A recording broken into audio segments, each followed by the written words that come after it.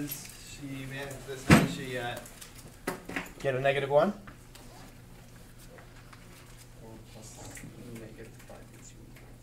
4 plus negative 5. So when she's multiplying two things together, two numbers that have the same. They're the same. Say what? They are the same number. If they're the same number, what do we call this number? When we're working with exponential notation. The base. So the base is the same. So we can put them together. The exponent is found by adding the exponents together. Okay. Now, when we have negative exponents, we apply this rule of adding the exponents together, and it's not as easy to just like write it out longhand and see why that is. But remember, we use the example of, say, a to the third times a to the fourth. I get the same base here. And that's a to the seventh. And how do we prove that, justify that? Do we just add the exponents together? Yeah? You factor it out. Factor it out, right? A to the third is a factor of a times a factor of a times a factor of a. Factors of a, 4 of them. And all together, we're multiplying those 3 times those 4, a total of 7 factors of a. So we just add it together. And then we just carry that rule, that pattern that we observed, over even into when we have negative exponents. We're going to add negative exponents as well. Okay, so then, what was your mistake in the last line, or final line? Yeah, She multiplied 2/3 by -1. yeah, that's not what that means, right? Okay, so she misinterpreted this negative as having something to do with whether or not the number is negative. What does that mean if it has a negative power?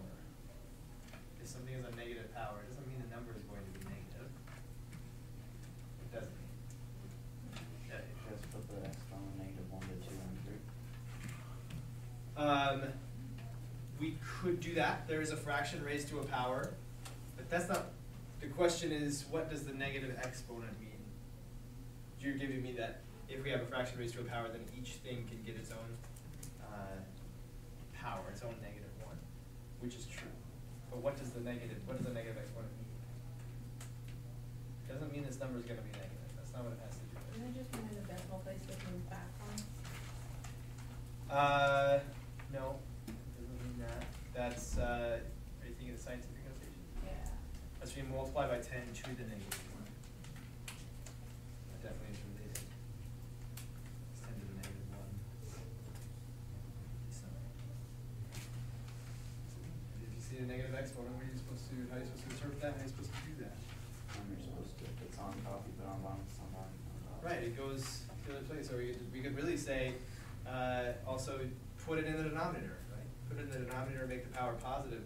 So we can do that with a fraction too. 1 over 2/3 to the positive 1. That's just 1 over 2/3. So now we're dividing 1 by 2/3, but we don't like to divide by 2/3. How do we do that instead of dividing by 2/3? Multiply by 3 over 2, multiply by the reciprocal. So 1 times 3 halves. 1 times anything is just itself, so 3 halves. Okay. So this negative exponent doesn't have one bit to do with whether or not this number comes out negative. It doesn't have anything to say about it. If this number is supposed to come out negative, it's going to be decided by a negative being here, or maybe out here. Okay. That's what decides if the number is negative. That negative exponent has nothing to do with the number being negative. Just another thing about fractions and negative exponents. If we had 2/3 to the -2, long story short, we could just take the reciprocal of the fraction and raise it to the positive.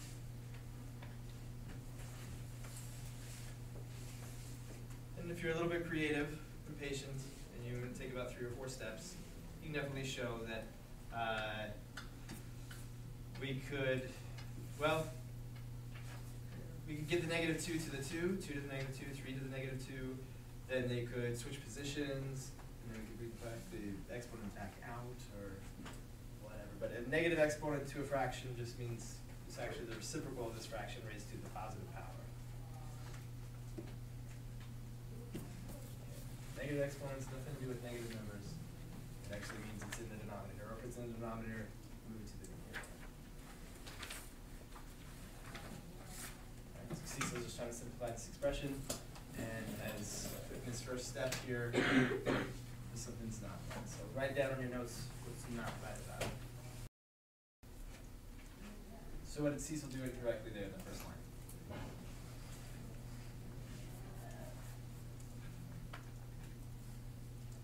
Took 5 out of the trinomial. Well, he didn't. He should have given a negative 3 exponent to the 5 as well. So it should have a negative 3 there. So just, you said trinomial, and I just want to clarify. This actually is not a trinomial. Polynomials, their terms are separated by addition. If you're multiplying all this stuff together, that's actually one thing. So we can consider this to be actually a monomial. It's just one big product. So should have had a negative 3 given to the 5 as well. A lot of times when 5, or especially a number, doesn't have an exponent, people don't think to bring the exponent over to the number. The number does need an exponent as well. Should be 5 and negative 3 as well.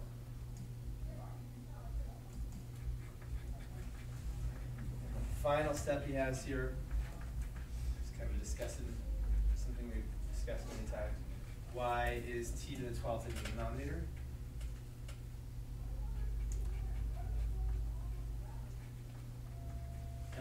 The negative Negative exponent, t to the 12th, or t to the negative 12th, that means really it means t to the 12th in the denominator. What we should have is really a 5 to the negative 3. So we have, what's 5 to the negative 3 mean?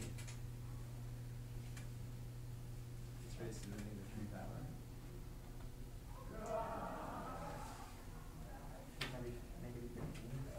1 over 125. 1 over 5 to the 3rd. It's s to the 6th over 1. Okay. Not to pick on Tyler, but Tyler just said, is this negative 15? For a couple of reasons. This isn't 5 times 3. It's 5 to the 3rd. To the 3rd power. Third power doesn't mean multiply by 3. It means multiply this thing 3 times.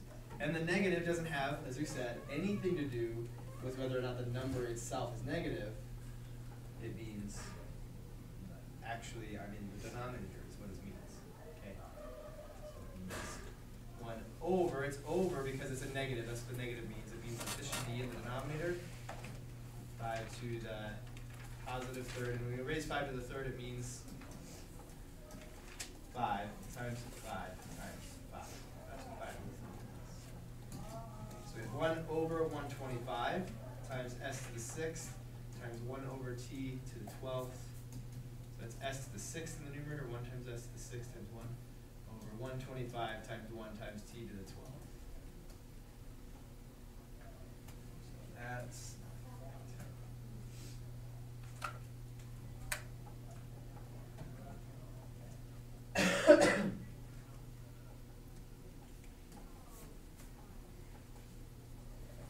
again, simplifying the expression, exponents, negative exponents, all sorts of stuff. So this person has decided to first, Tamara, has decided to take this and move it into the numerator. I think you can see why she's kind of thinking that.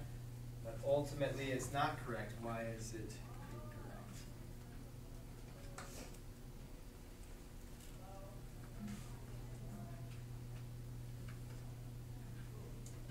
Kayla? Because C isn't a part of the Exactly. C is not a part of it.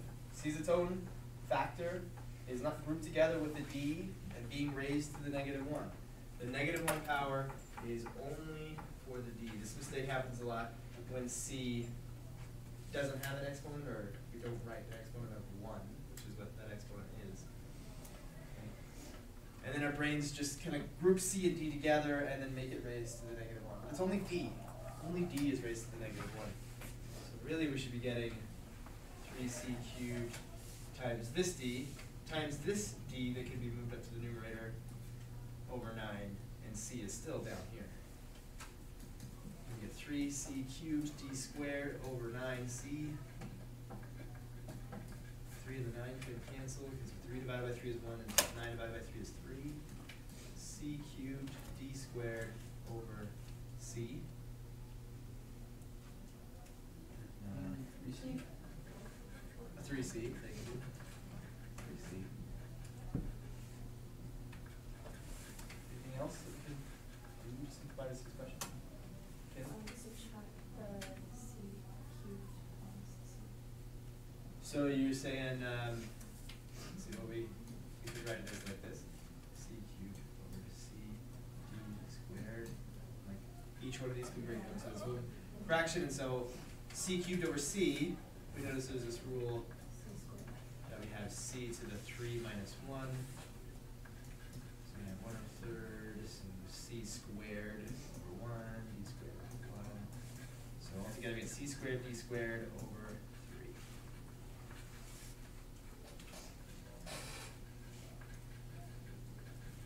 Good.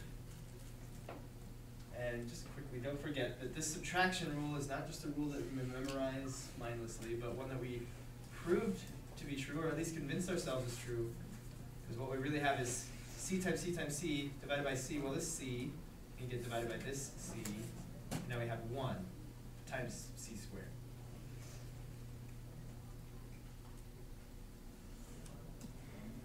Okay, so Harry here is working on these two polynomials, subtracting one from the other. Which we should write y is first line is incorrect. So what happened? Yeah. There's a minus sign, so we're gonna switch that to a positive and switch all the others. So the plus -9b minus 4b Oh, okay. plus the 7. Okay. So yeah, essentially what we need to do is apply the negative to everything in the parentheses. Distribute the negative, I don't know what chances. Saying is change that to a positive and then switch the signs of everything in here. Or just distribute the negative and get what you get here. Okay. So we forgot to distribute. Distribute.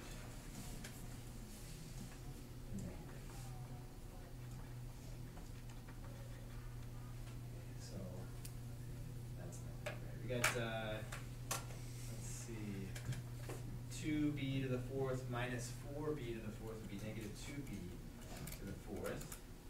Then we get negative 6b to the 3rd minus 9b to the 3rd. That turns out to be the same because even when he did it wrong, he still had a 9b to the 3rd. That was right. Then no b squared. So we got b, 5b. That's it, plus 5b plus 7 instead of minus 7. Here's our last one. Multiplying two together. First is a multiplication, fine. And what's the reason for drawing those arrows? Because it's right, and if you don't do it, it's wrong. No, it's not about right and wrong. So why is Molly doing this? To multiply them? Okay. Could she multiply them without the arrows? Just kind of help her remember each one. Yeah, it's just a reminder, just a helpful little tool to keep everything organized. Okay? So she knows that she needs to distribute everything from here into everything in here. So just to organize the distribution process. Make sure everything gets multiplied by everything else. Every pair has to be made, and and those pairs get multiplied together.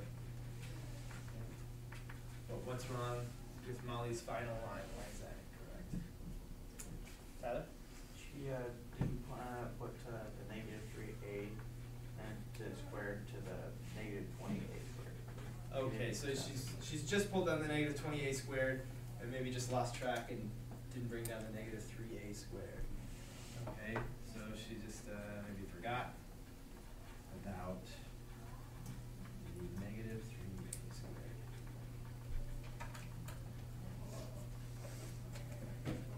What's something that she maybe could have done to make sure she didn't miss out on that negative 3a squared? Cross 9. As she combines like terms, like this one, cross it out. And then when you combine those two, cross those out, cross it out all along the way. Does anybody do anything differently? Any other way of keeping track of it? I had somebody last class say that what she does, move this out of the way so I can show you what she was talking about. So she'll multiply 2a cubed, right? She'll get 2a times a squared, get 2a cubed. Okay, then she'll move on to the next one, get negative 20a squared, but that's not a like term, right? So I'll just write it right here. That's not a like term with either of these. Okay, but when she gets to negative 3a squared, well, that is a like term with negative 20a squared, so she'll just write it like this. Put it right underneath, so she can just work her way down, make sure that they all get combined. And then she says, oh, when she gets to negative, or to positive 30a, that is a like term with that a term that's there. And plus 6, that's the only constant that we've had so far, so it can be its own new thing. Okay. So that way we just kind of list things vertically and make sure that we keep track of everything that's supposed to get combined, so that's a nice idea too. So whatever it takes. So drawing those arrows and crossing things out or writing them in a vertical list like that, it's just a way of keeping it straight, not that you have to do it that way and that's the only way that's right. It's just a way of keeping it straight. So if you have some other way that makes sense to you to keep that stuff straight, make sure that everything is distributed, and make sure all the like terms get combined. If you think you're just really good at keeping track of it in your head, you don't need to draw anything or write it any special way, then go ahead and do that. But I would say you'll probably lose track at some point in your math career. So it's not bad to practice something, some kind of organizational thing. Right? Any questions from the other part of the homework? Multiplying two items together, or multiplying big long polynomials together? Good on that? Ask away if you have questions. If you don't, ask away. And as we start 5.2, let's just remind ourselves what a polynomial is. We're going to be dealing with, see, in section 5.3, we had polynomials, right? Just these strings of many terms we put together into this one big group, and we call it a polynomial. Many terms, many numbers. In 5.2, and for a lot of chapter 5, we're going to be dealing with polynomial functions, right? So first we're going to remind ourselves what a polynomial is, and then we'll talk about polynomial function, what we can do with that. So can anybody remind us what a polynomial is, what a polynomial looks like, what a polynomial is made up of?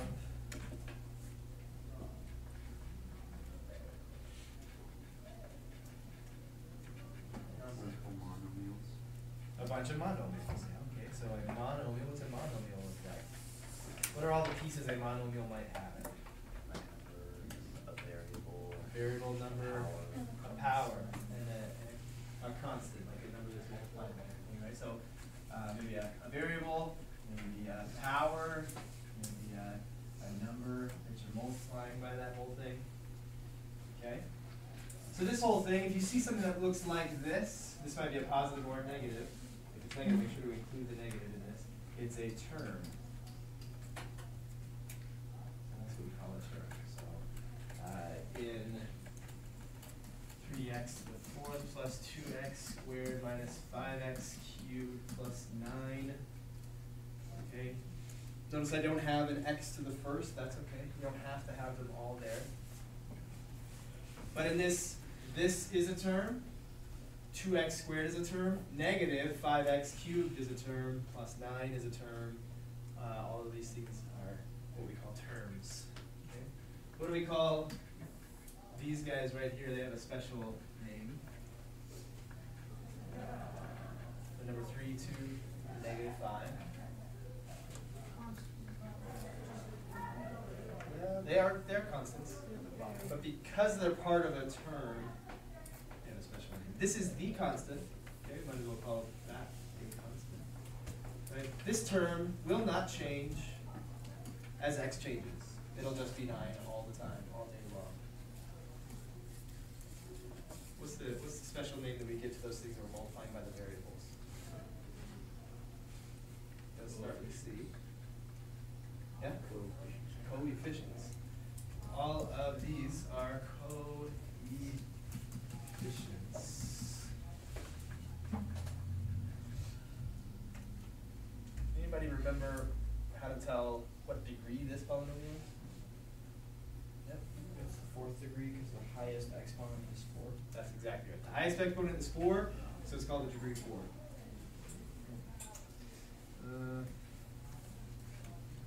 Highest power. Okay, that is the degree. So now we found the term that contains the highest power, the highest exponent. And so its coefficient is a special coefficient that has a special name. It's the leading coefficient.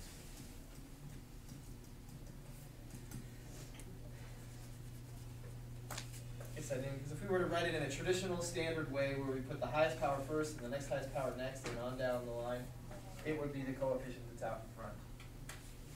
In this case, it's kind of did that. It is out in front. It is the leading coefficient.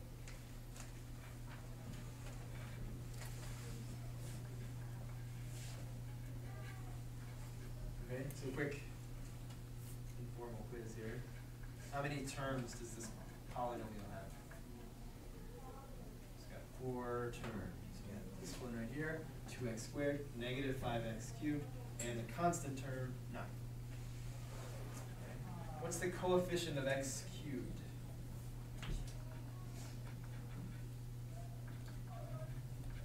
Yes, that's the coefficient of x squared. What's the coefficient of x cubed? Of x to the 3rd power. What? -5. -5. Okay. So 2 is a coefficient. It's the coefficient of x squared. -5 is the coefficient of x cubed. 3 is the coefficient of x to the 4th. 3, because it's with x to the 4th and x to the 4th has the highest power, that's called the leading coefficient. 3 is the leading coefficient. Okay. That's what a polynomial looks like. If you have a term that looks like anything other than this, you don't have a polynomial.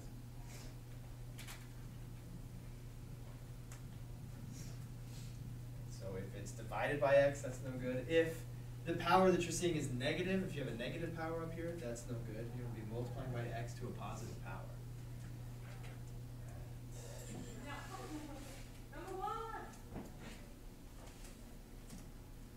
Okay, so now we'll talk about, that was a polynomial. It's just a string of numbers that's being added together, some of them positive, some of them negative.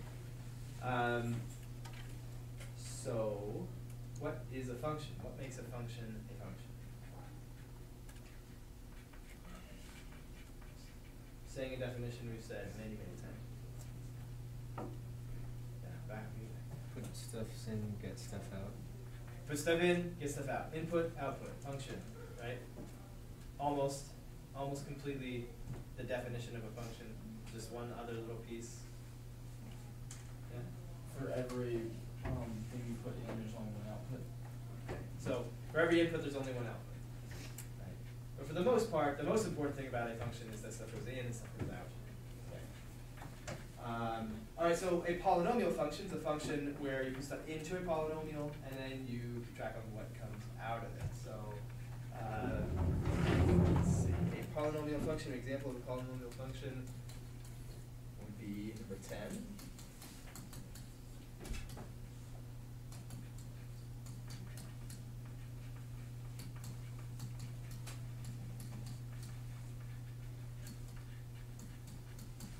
So don't worry about this part for just a second. We'll just ignore that for a second.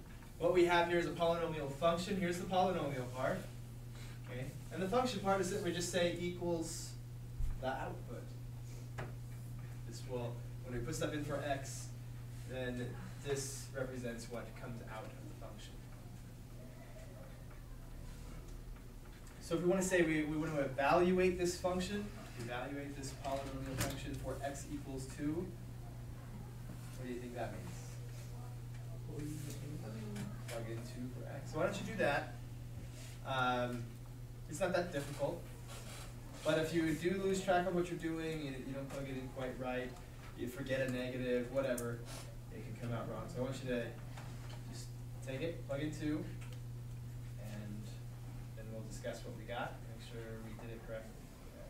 So that's all I want you to do right now. Just plug in 2 and see what the output is.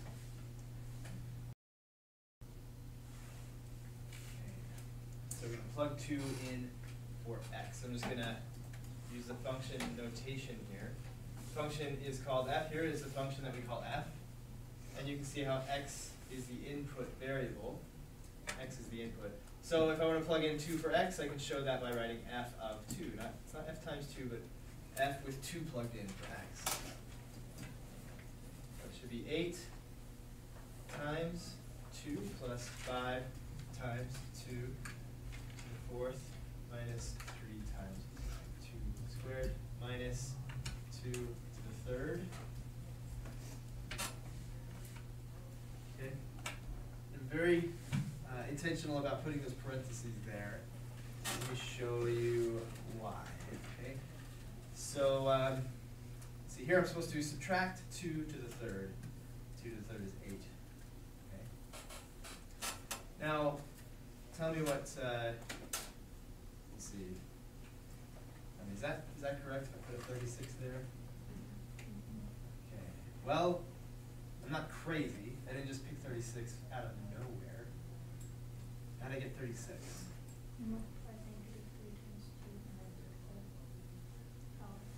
Okay, so I took 3 times 2, and I took 6 to the 2nd power, and then got 36. Okay? There's a reason we shouldn't do this. It's because it goes all the way back to the order of operations. It's the order of operations that we agreed upon. One thing about it is that if I write an exponent, it only applies to the number that it's right above. It's only above the 2. It only applies to the 2. Clearly the parentheses are there to make the 2 apply to the 2. Okay? If I want to multiply 3 times 2 first and then square it, I would have to do 3 times 2 squared. Then I'd multiply 3 times 2, get 6, and square it.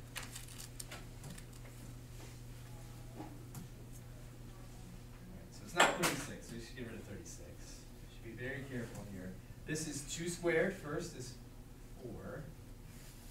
That's what 2 squared is. And now negative 3 times 4, this is negative 12. Okay. Similarly, this isn't 10 to the 4th. It's first 2 to the 4th, which is 16. And 5 times 16 is, what is 5 times 16? 80. And 8 times 2, that's 16. 80 plus 16 is 96. Negative 12 minus 8, that's negative 20. So now we get 76. Is that? That's right down in the calculator when I did all that. That's why when I thought when you said 38, 36, I was like, what? Oh, you got all that's what you should have gotten. Yeah. Tried to make it clear 36 was a mistake. Yeah, I thought you were saying the and 36 to the answer. I was like, okay, I want you to do this again. I just want to plug a different number in. I want to evaluate this polynomial function for another value of x. Let's do it for x equals negative 3. Wait, I'll make it too big.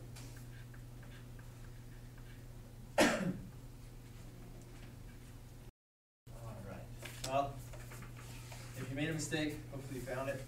If If not, let's see where, if we can work it together and see maybe what happens. So you're going to put a negative 3 in for x, that's what that means. All right, so my recommendation here is, again, to use the parentheses. You'll see me use it. If you don't, it would be very easy with this number is supposed to be negative, and with all these exponents here, for instance, negative 3 to the second power. What would negative 3 to the second power be?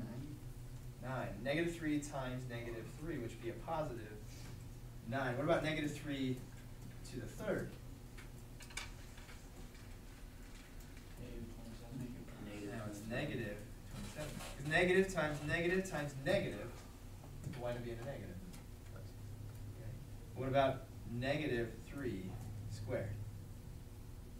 Is there a difference between that and that? No difference?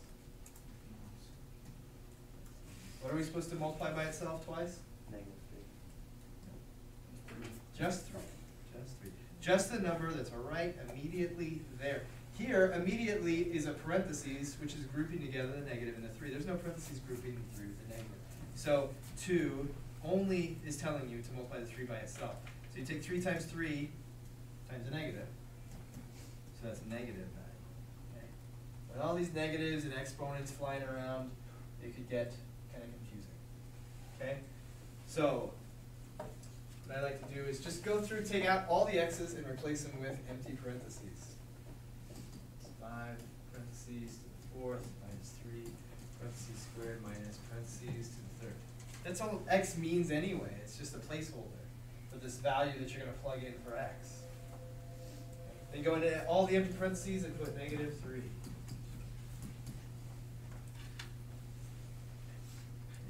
Make sure you keep this stuff that we talked about in mind. All right, 1 by 1, 8 times negative 3 is negative 24.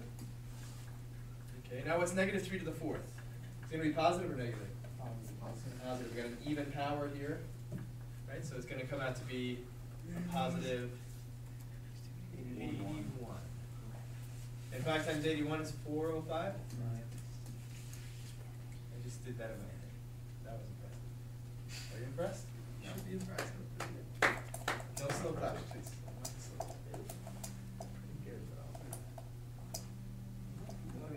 Like it's not one of you.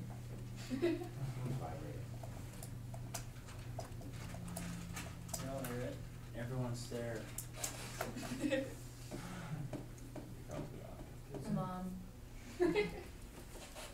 Mom, you got school. Is Mom doing in school? Yeah. You think that you dropped out? Well, sometimes they stay. Okay. That's 405. What's negative 3 squared? 9. Did that, that's 9, right? So that part is 9. Negative 3 times 9 is negative 27. What's negative 3 cubed? Negative 27 times a negative. 7. That's kind of nice. Those just kind of cancel each other out. We got 405 minus 24 is 381. Confusing, all that negative. Okay. Just be careful with those negatives. It's the biggest hang up when we're doing that. All right. So that's something we call direct substitution. We, by hand, take out the x's, replace them with a number, and then do all the arithmetic. Okay. There's also a thing called synthetic substitution where you're not really doing the work. You're doing some arithmetic, but it's a little bit magic, and it's shorter. It's much, much shorter. Okay? So we will talk about synthetic substitution. One thing I did want to show you quickly is, you saw me using my calculator. You can use your calculator to do this if you want to speed up the process. I suggest you get to be an expert at doing it by hand so that you know exactly what's happening. You get a feel for it. And then if you are an expert at it and you want to save yourself some time, then we can use our calculators. Okay? So you can do 8 times negative 3 plus 5 times negative 3, raise that to the 4th power, minus 3 times negative 3, square that, there's a button for square. minus 3, no, negative 3. Raise that to the third power. Okay, so in one line of numbers, we can have the calculator do the whole thing all at once. You want to be really careful when you're doing this because you don't want to just trust the number that comes out. Just make sure there's a negative 3, negative 3, negative 3, negative 3. It's all in parentheses. Everything's coming out exactly the way that it should. Okay, you get 381. Okay. There's actually a way that we could set this calculator up so that we can plug whatever we want in for x. Okay. That's right here. This is our function screen. Right? Function number 1, number 2, number 3, number 4, number 5, number 6. This function, we want this function to be that one right there, 8x plus blah, blah, blah. Okay, so 8x plus 5x to the 4th minus 3x squared minus x cubed. So this calculator understands that x is this variable that we want to replace with whatever number that we tell it. Okay, and we can view the output of this function with different inputs in a couple different ways. One way is the table. So if we hit second and in this graph there's the word table above it, so hit yellow button, yellow command table. Okay. And now let's test it out. We put in 2 before, we can test that out. 76, just like we got before. Put negative 3 in there for x, 381. Okay. And now we can plug in anything that we want. Okay. That's pretty neat.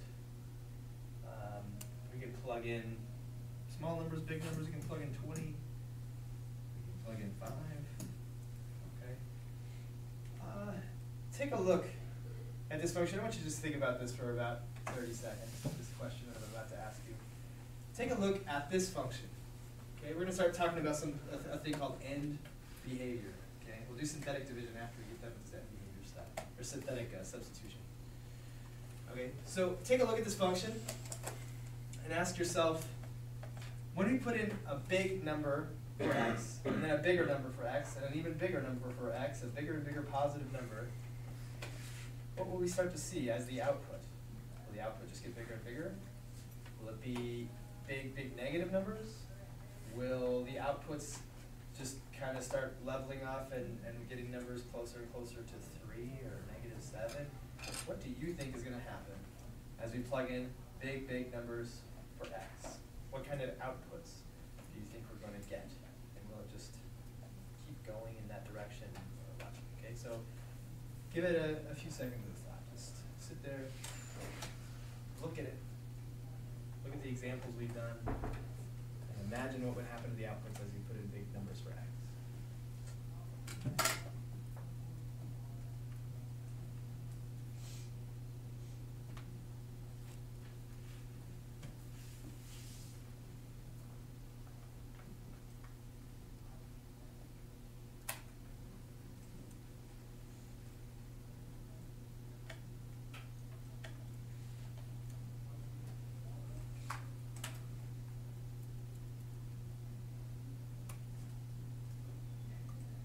Who's got a theory? What do you think is going to happen as you put in big numbers for x? What kind of outputs are we going to see? What do you think, Danny? If all of like the coefficients are negatives, then it'll be a big negative number. But if they're all positives, it'll be a big positive number. But if you have like mixture of both, it'll be smaller. Smaller. Okay, small. It'll be smaller than what you It were won't be saying. like big, huge numbers. Will be like Less than if they were all positive or all negative. Okay, so if the coefficients are a mix, which they are a mix here, they'll be smaller, but what will they be? Will they be positive or will they be negative? The theories on that one?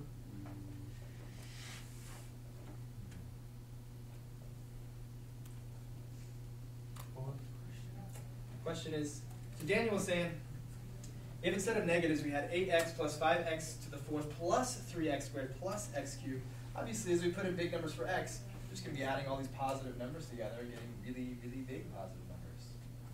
Right? And if they were all negative, well, then every number that we got would be negative, and now negative numbers together gets a big negative number. But the question I'm asking now is, and that's a good observation, then now the question is, we've got a mix of positive and negative coefficients. So what will it be? Will it tend to be bigger positive numbers? Or will it be, because of those negative coefficients, will we dip down into the negative numbers as we put in really big values for x? Will it slowly balance each other out and we start just getting like 0? It depends on how many negatives there are. Depends how many negatives there are? Like say for instance, that one right there, it has 2 negatives, a negative 3 and a negative x. Yeah. Well, if you have 2 negatives, like that won't just make the positive. And They're being added together, they're not being multiplied. all add. Right? Negative 3x squared, whatever that number is, minus whatever x squared is. Yeah. Or x cubed. Whatever x cubed is, subtract. So here we've got, you know, if we put big values in for x, we'll have here some positive numbers, right? And here we're going to have some negative numbers. And overall, will that result, as we put, this is only for big values of x, not 1, not 2, but we're talking about 10, 100, 1,000. Right? If these ones are positive and these ones are negative, when we add it together, will the result be positive or will it be negative? That's what we're trying to figure out. And there is a way, and it'll make sense soon enough, to just look at the polynomial and say, hey, of course, as we put in the big values for x, we'd have to get these kinds of numbers out. Right? And if we put in big negative values for x, this is what we'd have to get out of the function. Okay. So to help us look at that, let's take a look at a simpler looking polynomial. So we got x squared plus x plus 1. Okay? And what we have here, this pink rectangle, the height of the pink rectangle represents what x squared is. The green one represents what 1 times x is. And 1 represents, well, just 1. That part will just be constant. It will just be that 1 no matter what x is. Okay? You can see what x is right here. X is 1.1. Okay? So if I let x be 1.9, or if I let x be, if I get it to be 2, I don't know what you're doing.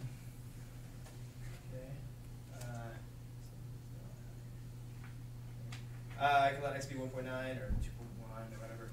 So if x were 2, let's say that was 2, well, then what would x squared be worth? 3.5. Fix it for you. Be a little more exact. Okay, x is 2 now.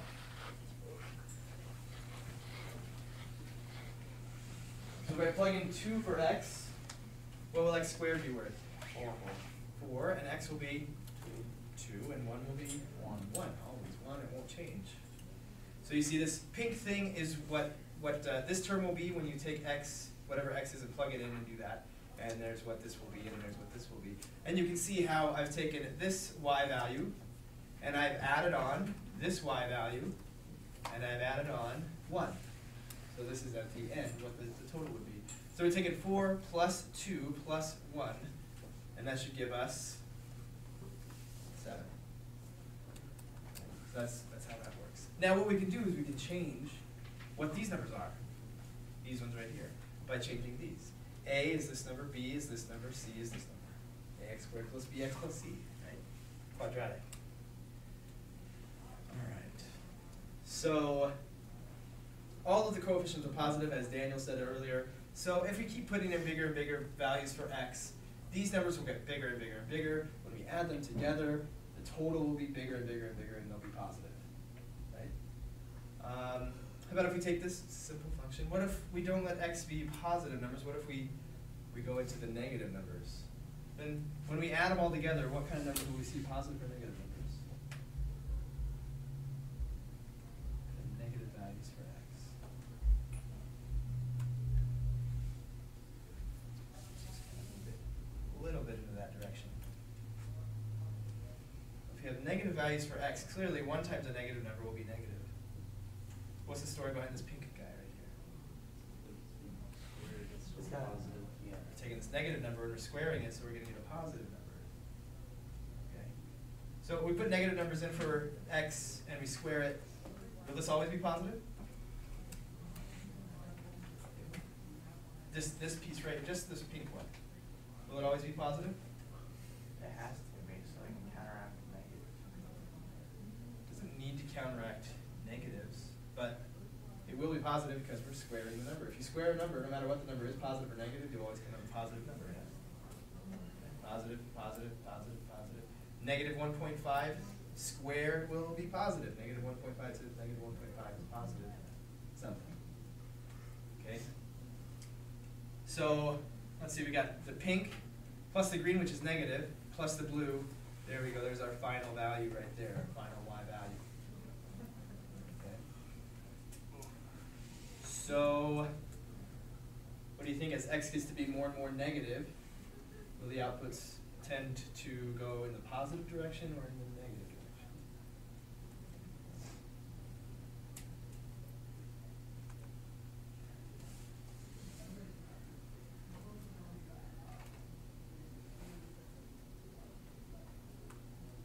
Exponents to it will go up. First value. So of x squared, if the power is 2 right here, okay, so in this specific case, even if x gets to be more and more negative, all we're doing is squaring like a number that's larger and larger in magnitude, okay, and we square this negative number, it becomes positive. So this guy's going to be huge. This guy's not going to be as big because it's not x squared. It's just x times 1, okay? Let's bring it back to something kind of manageable. What if we change it so that this number we subtract it off? Okay. Think of like negative 2. Well, now this piece is getting subtracted. You can see for a value of x is 1.1. Well, here's the pink and the green, taking it down there, and then the blue brings it up to up there. What if this is negative 3? Well, we can see the pink, right, that's positive, plus the green, which is negative, plus the blue brings it to here. That's a negative number, right? The overall, when we add them all together, we get this negative number right here. So what's going to happen as I let x become more and more positive, with bigger and bigger values for x? What's going to happen? Is the end going to be way up here in the positives, or way down here in the negatives?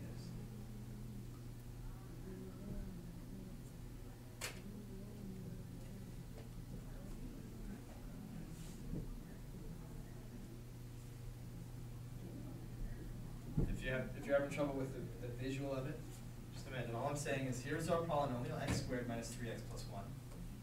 If I put in a number like 20 for x or 100 for x, the output, the result of that, will it be a big positive number or will it be going more towards negative numbers?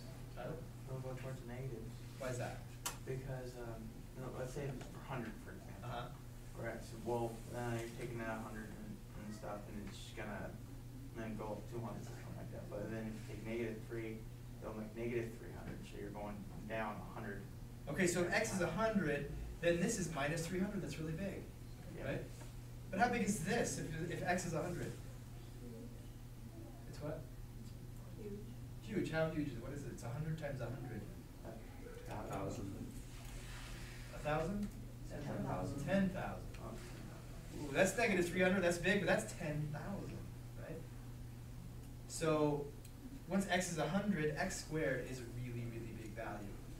And negative 3 times x is big, but not nearly as big as x squared. Right? What's making the difference? How come this is so much bigger?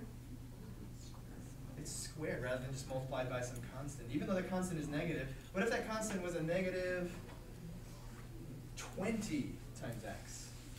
Well, look at that. There's the pink part. Look at that green part. It's huge. Right? It goes way, way down there. What do you think?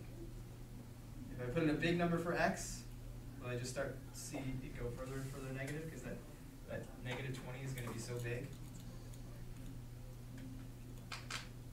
Or if I put in a big enough value for x, do you think it's going to wind up totaling to something that's positive? Let's put in a big value for x. Okay? Okay. Well, this guy's getting more and more negative, right? The green is just going more and more and more into the negative region. Okay, this is 2.6, so negative 20, that's negative 40. You got me there. It's past negative 40. And we just keep putting in values for x. But while this is, yes, getting more and more negative, this is getting more and more positive. And at some point, it'll get so positive that, look at that. That negative green value just isn't enough to take such a big x squared value and force it down into the negative. And the bigger it gets past that, the bigger and bigger this squared thing is going to be. Right? I can zoom out actually and show you. It just keeps going and going and going.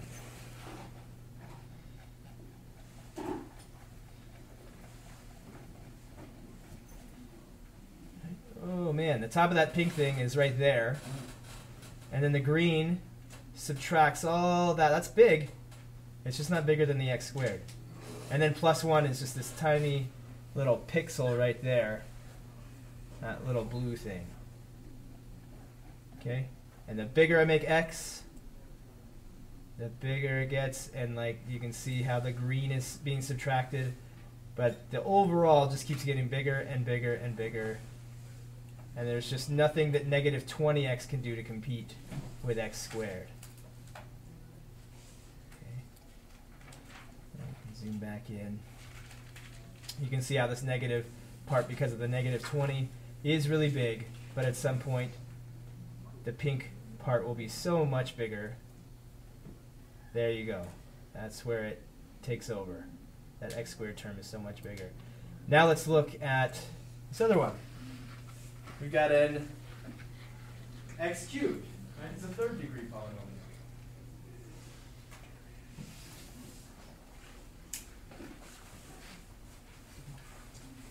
So as we put in bigger and bigger values for x, big positive values for x, what do you think? Is the total going to be this big positive number or this big negative number? Put big numbers in for the x. Oh, did I? I didn't mean to. If I just keep putting bigger and bigger positive numbers in for x,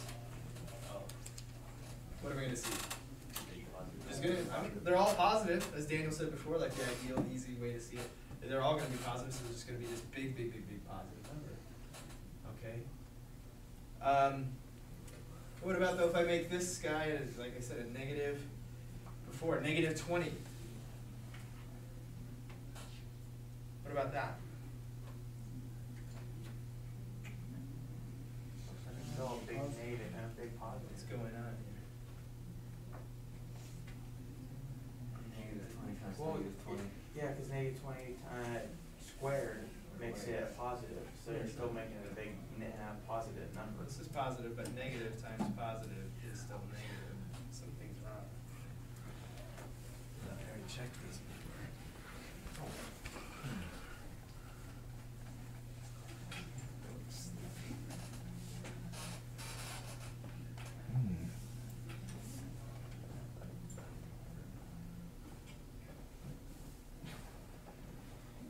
That is odd.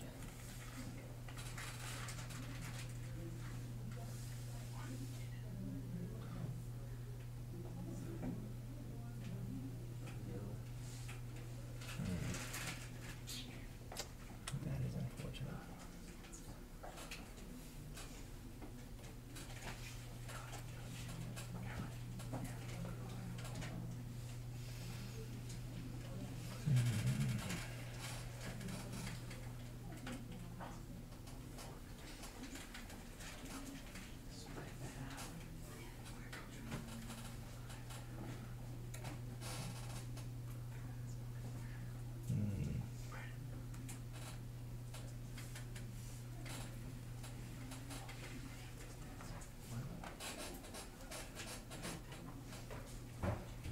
Well, I'm not going to play with this because it would take too long to figure out what's wrong with it.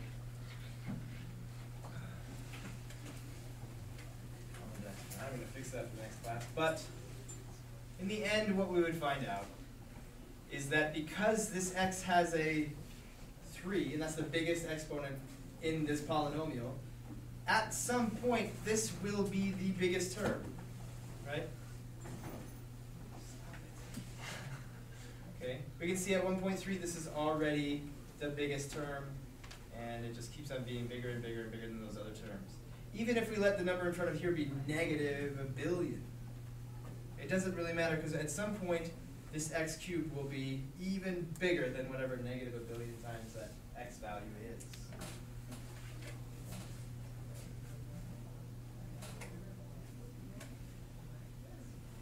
So it's that number with the biggest exponent that winds up at some point being the biggest value in the polynomial.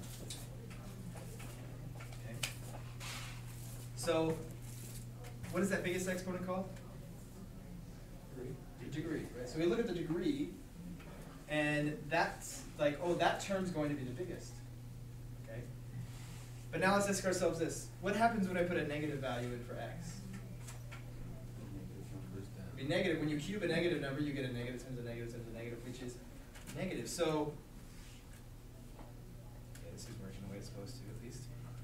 We can see how now this number will become such a big negative number that the overall output will be a negative number. Okay.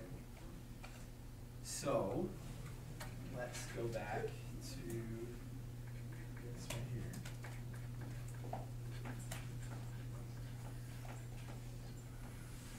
So let's say that this is the graph of some polynomial. Okay. Let's say it's the graph of the polynomial 3x cubed plus 2x squared minus 50x minus 12. We're not so much concerned with these smaller values. Okay? These smaller values might cause this negative 50x to be quite large, and to be actually quite a bit bigger than anything else, and be the most influential term. What we're talking about is as we move out on both ends, on the right end and the left end. And remember that a graph is just a picture of all the solutions. It's a graph of all the inputs and outputs. Okay. So if we put in 1 for x, so we figure out what y would be, and then we plug, plot what y is and put a point there. But as we put in really big values for x, what kind of y values are we going to see coming out of this function?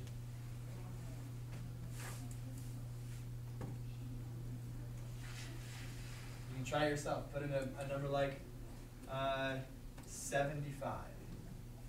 Okay.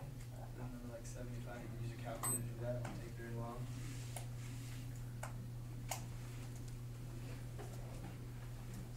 Here.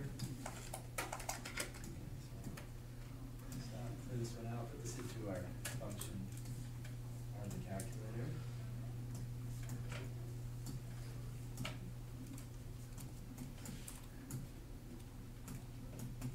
So here's our function, 3x squared, or 3x cubed plus 2x squared minus 50x minus 12. If we want to look at the outputs, we can look at the table. So if we put in small numbers like 0, we get a number like negative 12. Well, this would be 0, we get negative 12. We put it in 1, negative 57, 2, negative 80. Okay, so it's down to negative 80. Then it came back and now it's at negative 63. And 5. Look at that, just from 3 to 5, we're not negative anymore, we're positive. Okay? You think it'll just keep getting bigger and bigger positive? Why do you think that?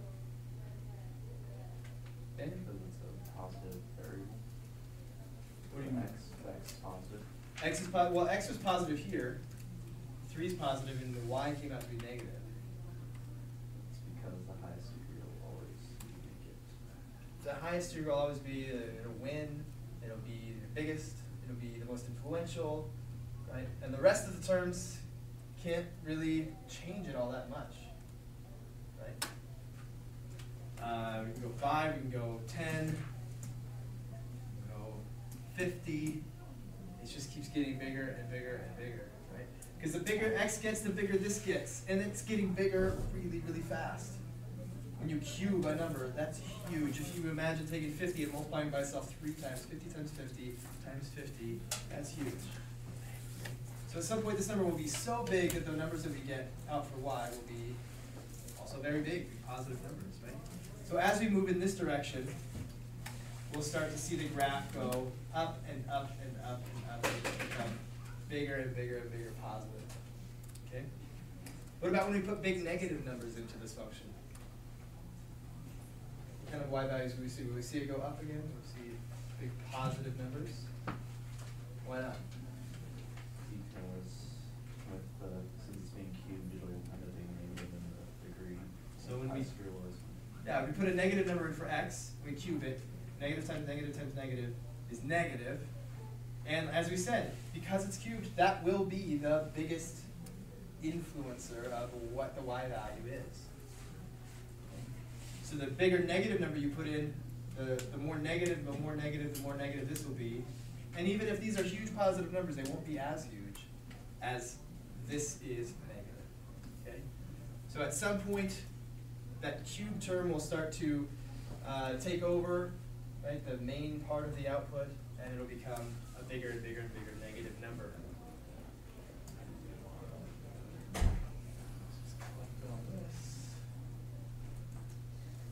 Down, over here. Okay. So for something that has a 3x cubed out in the front as the biggest power, if it's degree 3, we'll see that happen. When we'll see that happen, as we put in bigger positive numbers, we get positive numbers, and when we put in bigger negative numbers, the output is more and more negative. Not just third degree. What other degrees would do that? All odd degrees. All the odd degrees, because when you put a positive number in and you cube it, or you take it to the 5th, you take it to the 7th, or the 9th, or whatever, well, obviously that'll be positive. And we take a negative number and raise it to an odd power. We're going to multiply this negative number by itself an odd number of times, which means we've got a pair, a negative times a negative, then negative times a negative, then negative times a negative, negative times a negative, negative times a negative. But at some point, there's going to be this last odd negative that will make the output negative. Okay? And if we go far enough negative, we're going to see that leading term, that one that tells us the degree, be so negative that these other terms, no matter what they are, can't bring it back up into the positive wall. Just dive down into the negative values.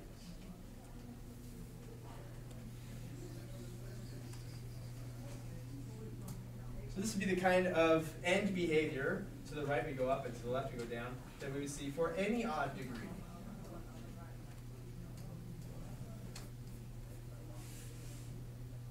Unless, now there's a little bit of an exception here, unless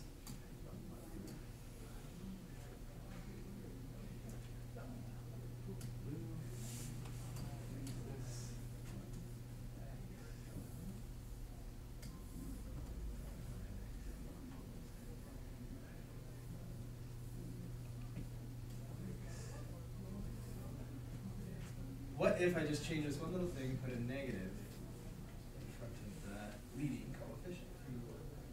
What's that? It would be flipped over. Yeah, it would do the opposite kind of behavior. Okay? It's not going to be exact mirror of that function, but it will be the opposite end behavior. Right? Now when we put a positive number in for x cubed, we'll get a positive number, but then we're going to multiply by a negative. That'll make it go diving down into the negatives. This x cubed, say 100x cubed, or sorry, 100 cubed will be huge, and then we'll multiply by -3, and it'll be huge, but in the negative direction. Okay. On the opposite, it'll happen over here. We put in negative values for x, -100, -100 times -100 times -100 will be this big, big negative number. Okay. And when we have this big negative number, and then we multiply it by a negative, now it flips it up, and we'll get these positive values.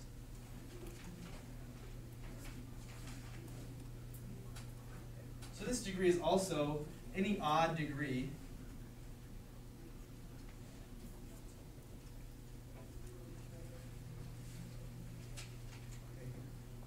Here we have an odd degree that goes from bottom left to top right, and here we have an odd degree that goes from the top left to the bottom right. What's the difference between the two?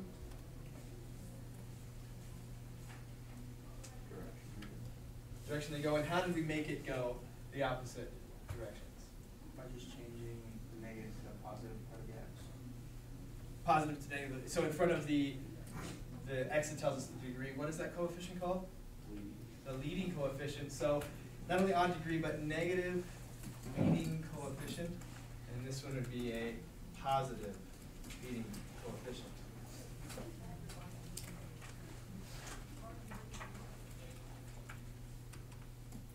Okay. What about even degrees? So f of x equals 4x to the 4th plus 3x cubed minus 15x minus 100.